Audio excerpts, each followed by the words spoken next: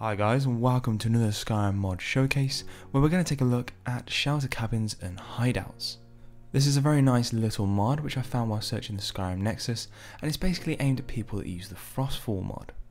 The mod is pretty much aimed at those of you who use realistic needs and diseases and also Frostfall, and it adds several shelters and cabins to the Skyrim world space. The location of these shelters is on the mod authors page, and you can find them simply by just walking around Skyrim.